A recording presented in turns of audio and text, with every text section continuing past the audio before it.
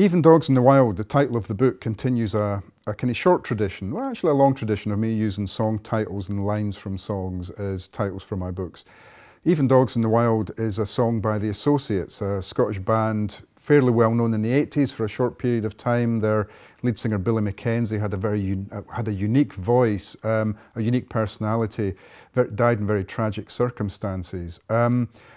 The title of the book, Even Dogs in the Wild, I don't want to say too much about it because it really does start to give away some of the plots that we don't get into until fairly well on in the book.